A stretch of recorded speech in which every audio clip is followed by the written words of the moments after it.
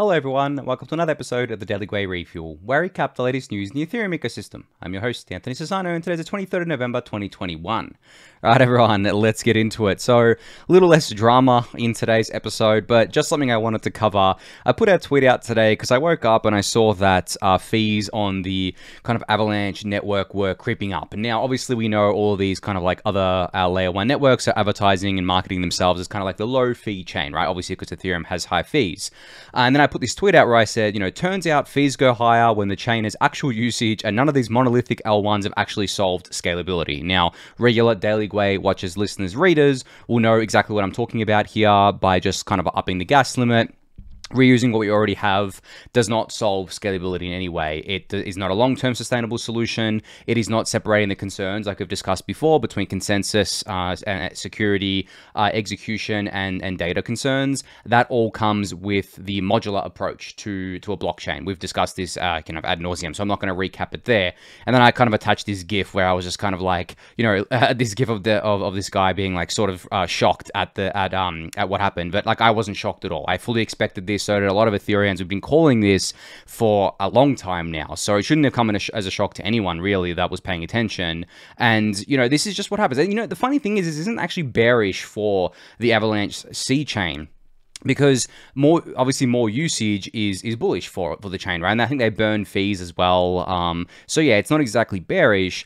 But the funny thing is that I hope this kind of like opens people's eyes to the fact that Ethereum isn't the only one that is ever going to run into scalability issues. Every single platform will. There is no such thing as infinite scalability. And I know some other chains like Solana advertise more scalability, but if they had a consistent kind of like 50,000 transactions per second, they would hit their limit. They'd have to up their limit from there.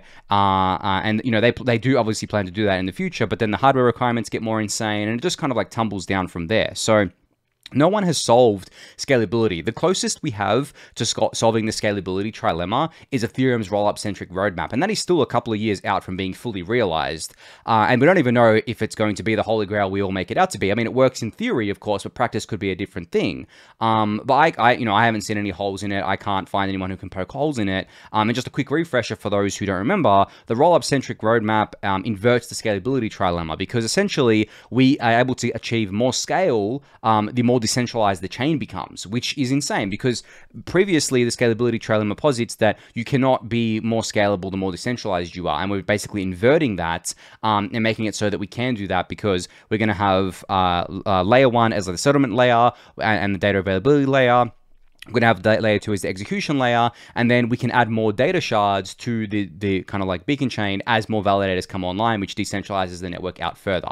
So that's exactly why, everyone in the Ethereum ecosystem is so hyped about Ethereum's rollup-centric roadmap and the modular design rather than the monolithic design that we're all kind of like seeing play out and seeing the limitations of over and over and over again. It's the same thing. It's the same tune is going to be played every single time. It just takes until these things kind of like get more usage. And, Avalanche C chain isn't even full yet. They don't have full blocks yet, but the fees are already creeping up. Now, someone worked out if the price of kind of like the AVAX token was the same as ETH, the fees would actually be the same, which again is insane to think about as well, right? In terms of dollar terms, obviously not in terms of native kind of token terms.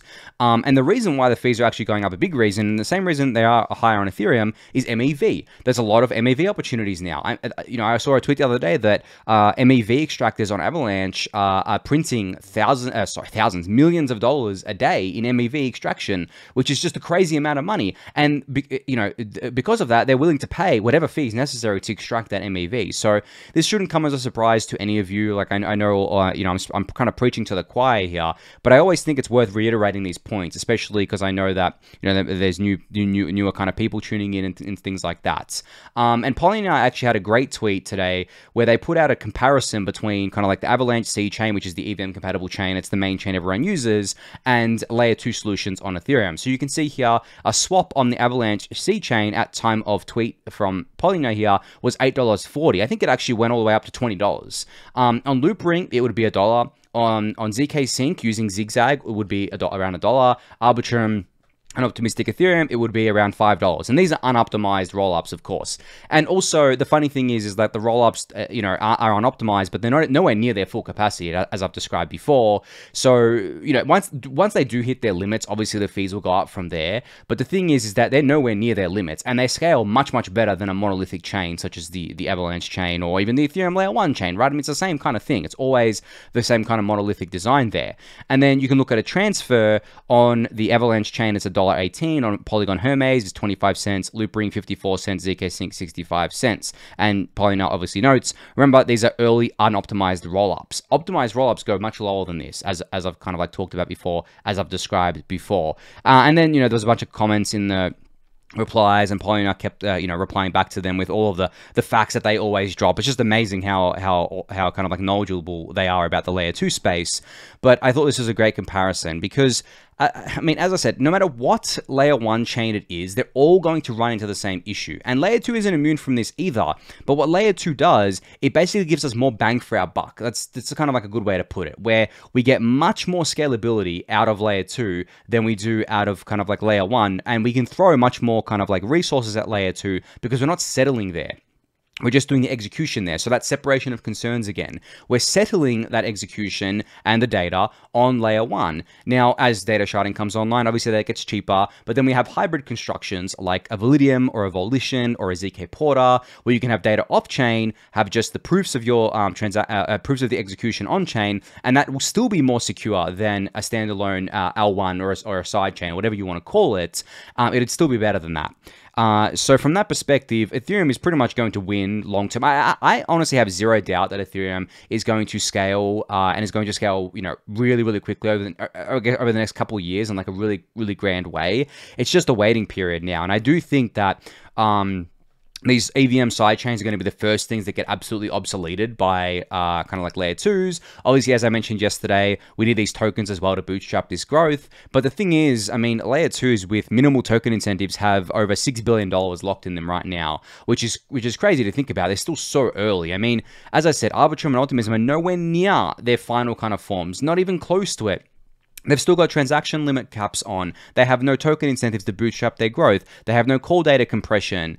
And, there's all these kind of other optimizations that can be made. And they're going to be made. And that's not to mention all the ZK stuff that's coming as well. Look, guys, seriously, if you can't see the vision at this point in time, which I'm sure you all can, but if you can't, then, I can't really convince you any further than that. But I do think that the fact that, these other chains get higher fees, people kind of like reflect on that. And maybe some people in the Avalanche community are like, oh, well, okay, maybe that I was wrong about thinking that this was going to be a cheap chain forever. Maybe, you actually do need layer 2s. And then you kind of get more people coming into the Ethereum vision, the Ethereum kind of modular vision. So that's what I like the most about these sorts of things, is that as I've said before, you can't win a narrative war. It's so much. It's okay, to say things, and you can say it as many times as you want. But until someone actually sees it play out in reality, most people just don't kind of like believe that. So now we're seeing it play out in reality. I mean, I said it for months and months and months on end, where I said layer 1 blockchains do not scale. It doesn't matter how much you throw it at. They do not scale long term. It is not healthy. It's not sustainable. Their fees are going to go up no matter what you do. And this played out exactly as, it wasn't just me, it was a lot of other people as well, just exactly as we all predicted it would play out. And that shows people that we weren't full of shit. We're not just being ETH maxis. We're not just trying to, quote unquote, cope over another chain getting adoption. I actually like that these EVM sidechains exist, because it means that people still stay within the Ethereum ecosystem, because the EVM is still Ethereum. They're still using the same kind of tools, so that when the layer 2s are ready for them, they're already going to be kind of like EVM savvy, right? Ethereum savvy, without even knowing that they are, which is really cool. So I have no issue with these things existing.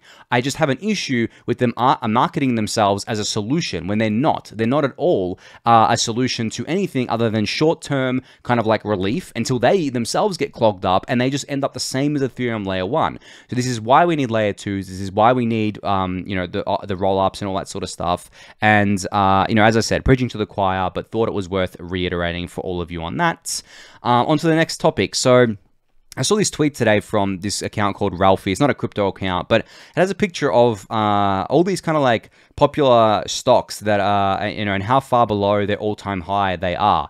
I hadn't noticed that stocks were acting this badly because I typically don't pay attention to stocks. I really pay attention to tech stocks the most, like, you know, your Microsofts, your Apple, your Tesla, your Amazons, like the bigger ones, right? And if you look at this, look at all the stocks and look at how far below all-time high they are. If we start from the bottom and we start from like known companies, like companies that aren't actually kind of like just, you know, meme companies and aren't actually kind of like just like meme coins that pumped during the, you know, the last kind of like year or so. Zillow, right? It's like a real estate app in the US, I'm pretty sure.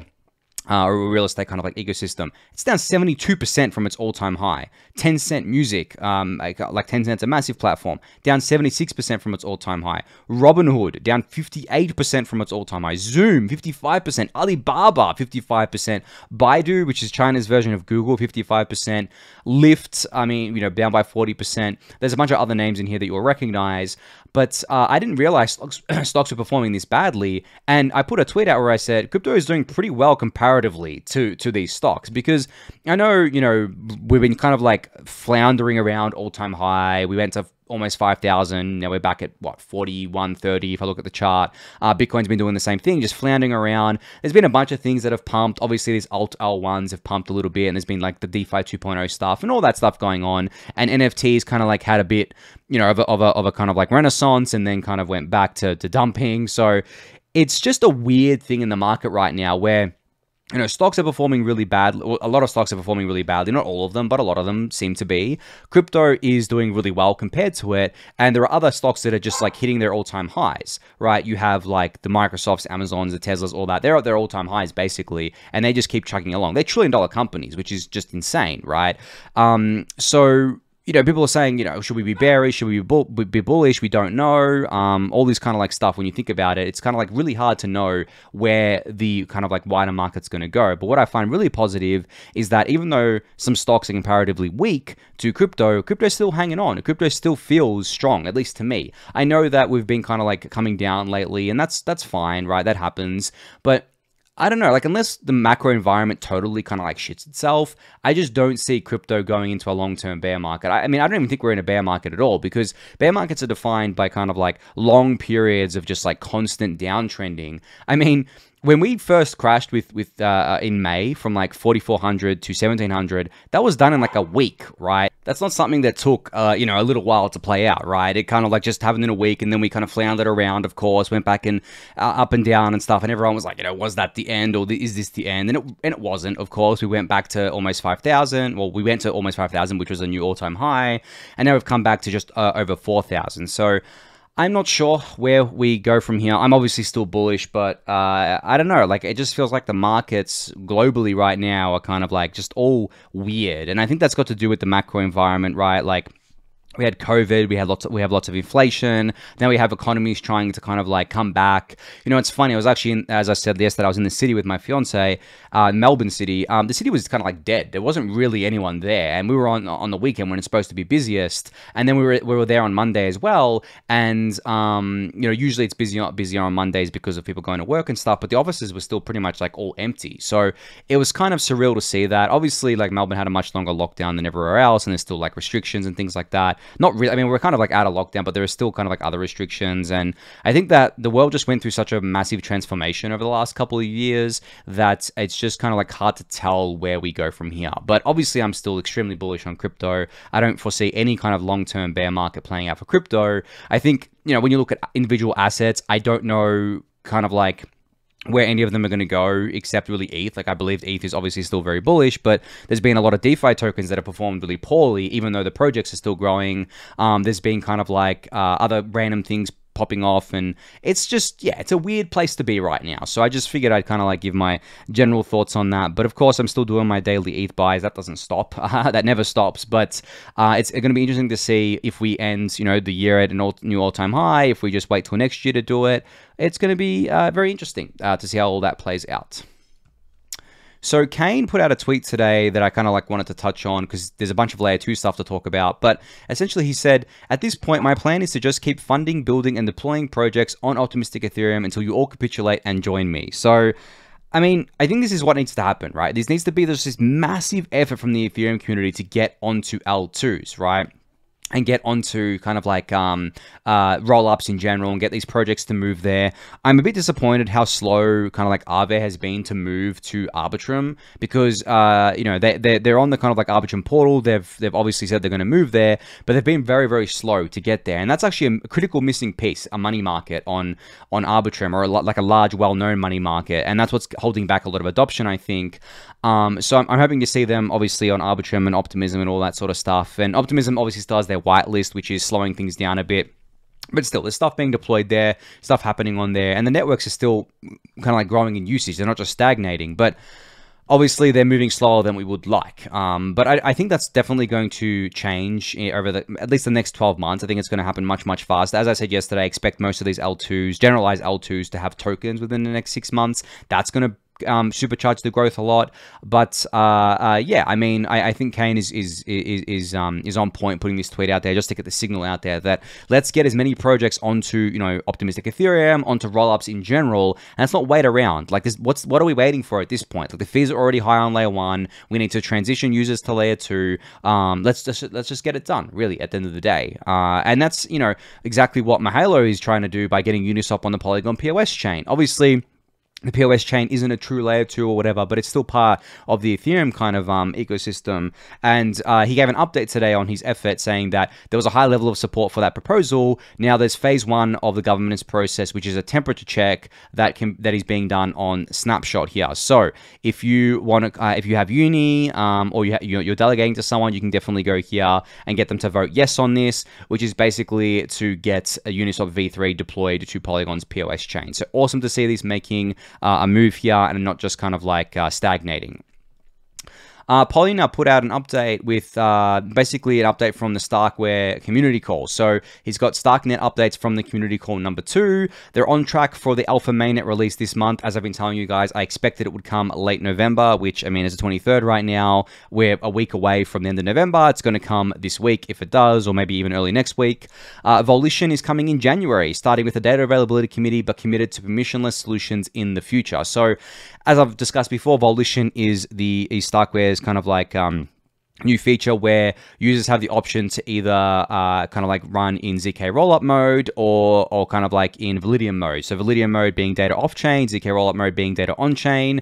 So that's what's coming in January, which is awesome, very close there.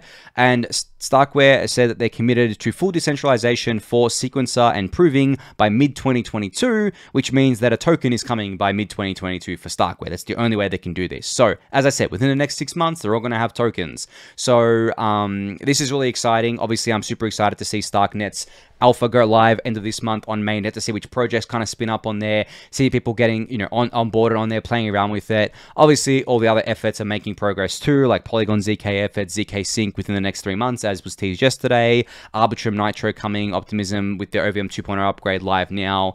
Yeah, it's really the golden age of layer 2s. It's going to be the golden age for quite a while, guys. Like, these layer 2s may seem like they move slowly, but it all compounds. It all compounds over time, and you get better and better scalability. And more apps are going to be deployed there, and we're all going to be enjoying a really awesome low-fee experience, especially with more of these kind of like centralized exchanges offering bridges, right? Like Binance supporting Arbitrum. They're going to be supporting the other L2s, and then Coinbase as well have already committed to doing it. So very, very exciting time coming up in the L2 space. So Nick Johnson from the ENS team teased a kind of like little book here where he said, I hear people are interested in buying the Constitution. And this is kind of mock-up of the ENS DAO Constitution, which was signed by 84,350 users, which were the users that claimed their ENS airdrop and kind of like agree to these kind of like things. When you click through and you claim your ENS airdrop, you agree to a bunch of things with the ENS Constitution. And in this book would be all the people who signed and with their ENS name and their profile picture if they had it as well. I would ape this so hard, like both an NFT and a physical edition. I would be first in line to buy this, and I would probably pay a lot of money for this. I mean, I paid a lot of money for my Beacon book just so I could be like the 1-of-1 edition, and the Beacon book was like a book interviewing a bunch of ETH2 researchers. It sits over here somewhere. I'm looking for a good place to display it, but I would buy this so hard, and I'd love to be able to get my hands on this, especially because I love that you have like NFT profile pictures here. That's absolutely awesome, and everyone's ENS names. This is, peak cultural items, right? Like peak Ethereum lore right here. So I'm hoping that this actually becomes a a proper thing. This isn't just like a mock-up or a tease, because I think that they'd get a lot of people buying this, and all the proceeds could go to the ENS treasury as well, so they could hold more non-ENS token treasury assets, which is obviously very, very healthy for any treasury to hold more of their non-kind of like native token assets. So cool to see this from Nick here. Hazu put out an interesting tweet today where he said, more people self-custody their ETH and other Ethereum-based assets than self-custody their BTC. I mean, this is like... Look, if we're being honest here, this is the most obvious thing ever, but it's funny that Hazu just kind of like puts it so bluntly, because if you say this normally, you're going to get attacked by like Bitcoin maximalists, and you know, being like, no, they don't, you know, we pioneered not your keys, not your crypto, blah, blah, blah. But in reality, Bitcoin doesn't have what I call a self-custody forcing function. And this is what Ethereum has. And what I mean by this is that if you want to do anything on Ethereum, if you want to do DeFi, if you want to play around with NFTs, if you want to participate in DAOs, if you want to donate on Gitcoin, if you want to play around with layer 2s, you have to self-custody. You can't go through an intermediary to do this, or a third party to do this, at least pretty much most of it, right? And I'm not just talking about Ethereum layer 1, obviously, the layer 2s, the Polygon POS chain, all that sort of stuff. It's all on chain. So Ethereum actually forces users to self-custody, even if they don't want to. Bitcoin has nothing like this, because the only thing that Bitcoin does is secure BTC, the asset. And sorry, if we're being totally honest here, most users don't want to custody their own BTC. They're happy to leave it in a centralized exchange where if it's Coinbase, it's actually insured up to a certain amount. They feel much safer about it because it's someone else's problem. They don't have to worry about it. They don't have to worry about, you know, securing their seed phrase and everything like that.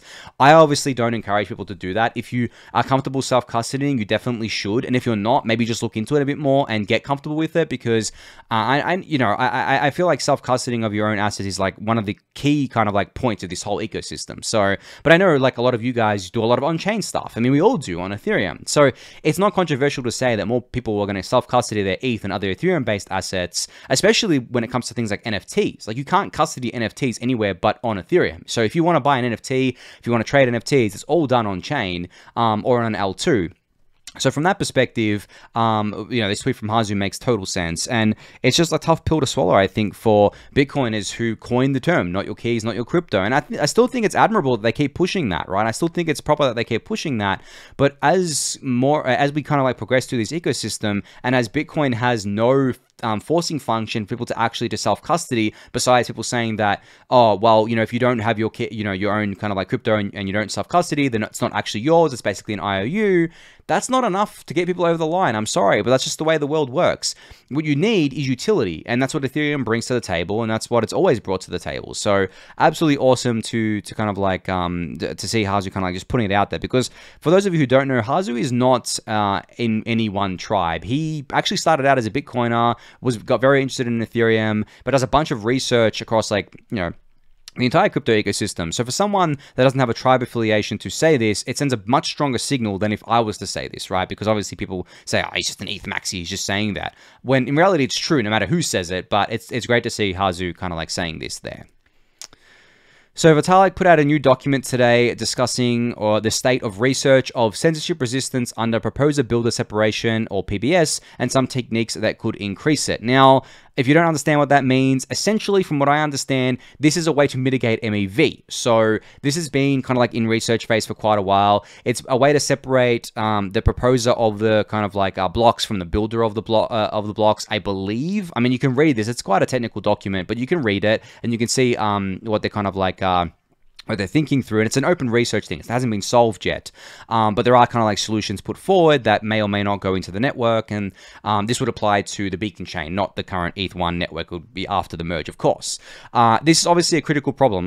Like the thing about MEV, guys, is that long term, MEV needs to be fixed because it is an existential threat to every single network, because of the fact that MEV makes it so that it brings forward perverse incentives to the network. And if those perverse incentives get bad enough, you could actually lead to things like reorgs of the chain and stuff like that. Now, I've talked about this a few months ago when Edgar was talking about this on Twitter, about reorging the chain, and how I believe that in almost all scenarios, it's never going to happen because of the fact that there's a lot of incentives to stop it from happening. But if MEV kind of like gets bad enough, it could happen. And there's other negative externalities of MEV as well, such as like fees going like absolutely bananas, or, you know, skyrocketing, sandwich attacks, front running, back running, all this sort of stuff, right? So we definitely want to find a solution to that. And that's exactly what's being worked on here. So definitely go give this a read if you want to learn more about that.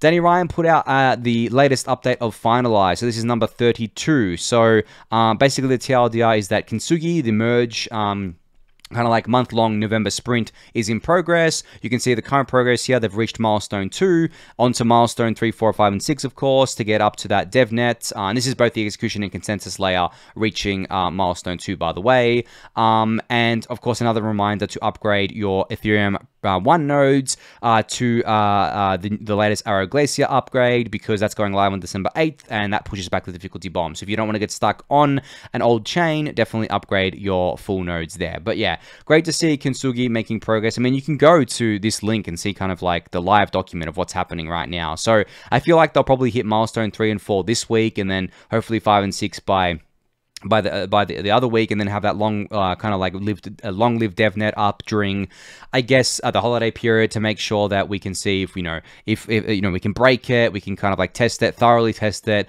and then hopefully get something more kind of like another testnet going in the new year, and then hopefully we get like a better window into when the merge is actually going to go live. But I will definitely keep all of you up to date on that, of course.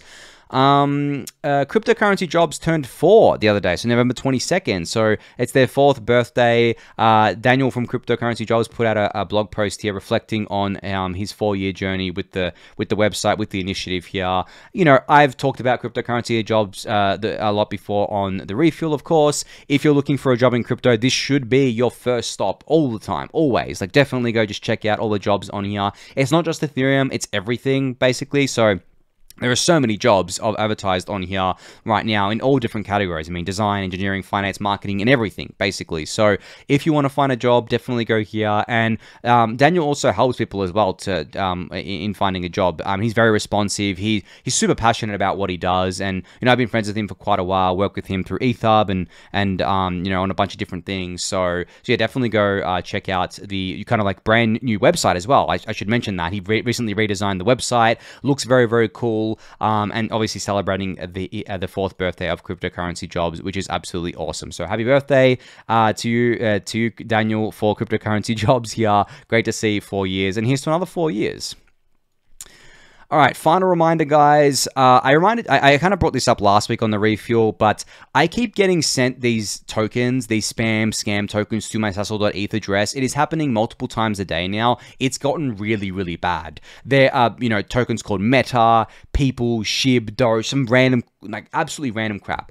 I am not buying these things. Just a reminder again. I know probably none of you would fall for this, but if you know anyone that's kind of like maybe newer to crypto, please warn them that if they see tokens going to someone's public address, just know that that could mean that that's just being sent to them. It doesn't mean that they bought them, even if it's coming from a Uniswap pool. As you can see on this screenshot, this is tricky because it says it came from a Uniswap pool and it went into my address. I didn't buy this from Uniswap, guys. It just came from there because that's the creators sent it to me from there. So please do not buy any of this stuff. Like, as I've said before, I will not actually buy tokens on my public address. I will never do that because I don't want people copy trading me. I don't want people watching what I'm doing. That'll all be done on my non-public addresses. But yeah, if you see these random tokens, I mean, obviously for us it's common sense, but for newer people it might not be. Please don't fall for this. I've had so many DMs about it saying, what's this Meta token? Why are you buying so much of it? I'm not buying these tokens, like, at all. Like, I wouldn't do this ever. Like, I'm not my DGen days are over, guys. Like, I don't do this anymore. I don't have time for this anymore. But also, all of these tokens are scams that get sent to me. So please do not buy them. Do not kind of like, obviously, if you see these sorts of things, make sure that you're doing your due diligence on stuff, you know. But, you know, I mean, almost 100% of the time, pretty much 100% of the time, any of this stuff that gets sent to me is not something that I have bought myself. So just a final reminder there. But on that note, I'm going to end it there for today. So thank you everyone for listening and watching. Be sure to subscribe to the channel if you haven't yet. Give that video a thumbs up, subscribe to the newsletter, join the Discord channel, and I'll catch you all tomorrow. Thanks everyone.